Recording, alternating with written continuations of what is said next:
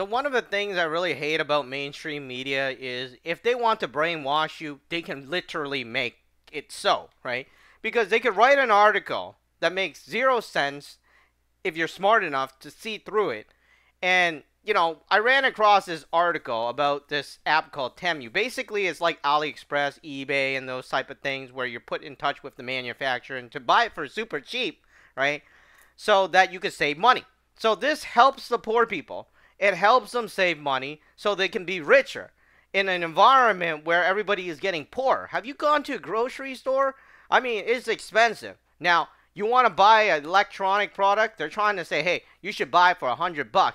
But you could buy it here for $5. And they're, these mainstream media is trying to kind of say, hey, don't buy for $5. Buy for $100. But it's only worth $5, right? That's the thing. And let me just go down here. And it's very sophisticated how they're doing it because, this, unfortunately, depending on how you see a Chinese-owned e-commerce that is Boston-based in the U.S., right? So you get in touch with these Chinese manufacturers that are making, like, things, right? Let's say computer parts, moissanites, gems, whatever you want to buy. It's just exactly like Alibaba, right? Which is the manufacturer, except it is business to consumer. So they're selling you these things for manufacturer price, and they think it's a bad thing, right? This is what CBC is trying to say. It's a bad thing, and it's a bad thing because I don't even know. First of all, they're talking about low cost, low quality, and I'm trying to think about this 20-year-old student at this thing, and then I'm thinking about how this entire thing is fake. Because first of all, she bought a wireless keyboard for $35. Why would you do that when you could just go on Amazon and buy it for $20? I mean, it makes zero freaking sense. And, they're talking about similar models to this. A keyboard is a keyboard, right? It's wireless. What the hell do you want? You type with it, right? But anyways, I got onto this app, and you have these LED lights, right? And they're only 20 bucks, all right? And, where she got the $35, I don't know. Because you just buy it off Amazon, Logitech version too. That at least has a sort of a brand name. And instead of doing that, she goes onto this app and she buys it here for $35. So she's talking about how the keys were chipped, right? And if the keys were falling off. First of all, these keyboard technologies was invented in the 1980s, 1970s. And it's not like a new technology, right? It's not like it's so hard to invent or so hard to make. They know how to make it. It's like, what is the technology to a cup, right? I mean, a cup is a cup, right? You're not going to say, hey, the cup, there's a problem with the cup because the cup, doesn't have a certain color or something. It's ridiculous. Like, I'm more like you're purposely making something out of nothing, right? And because it doesn't make sense. None of it makes sense because the technology in these keyboards is not high. It's like caveman era kind of technology, right?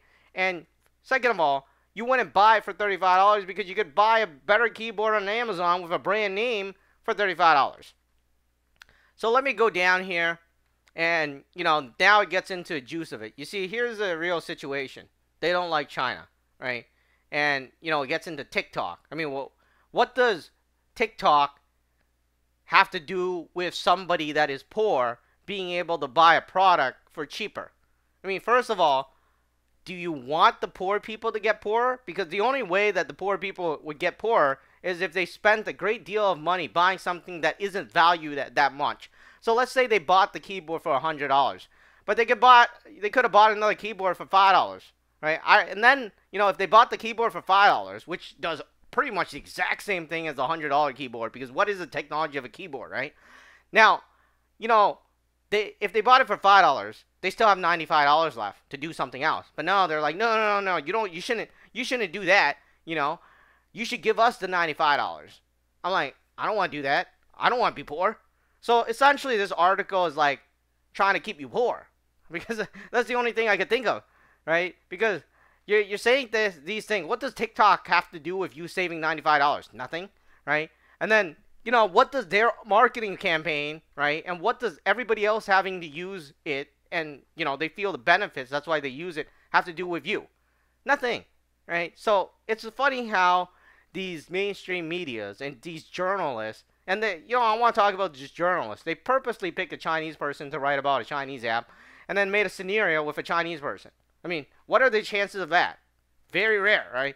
I mean, why didn't you pick somebody else, right? But no, they purposely did that so they could talk bad about it and they can make other people poor. That's what I feel, right? I like the technology of keyboard is not high. I mean, imagine them saying, "Oh, the cup was bad. The cup had a different color. Or the cup was green. Now, I got a light green one." It's like it's totally ridiculous, and it's funny how they try to make something out of nothing, and they do some. Most of the times they get away with it, but this app has nothing. I mean, this app is essentially allowing people to save a lot of money, trying to put them ahead, right? Because I don't want to be poor.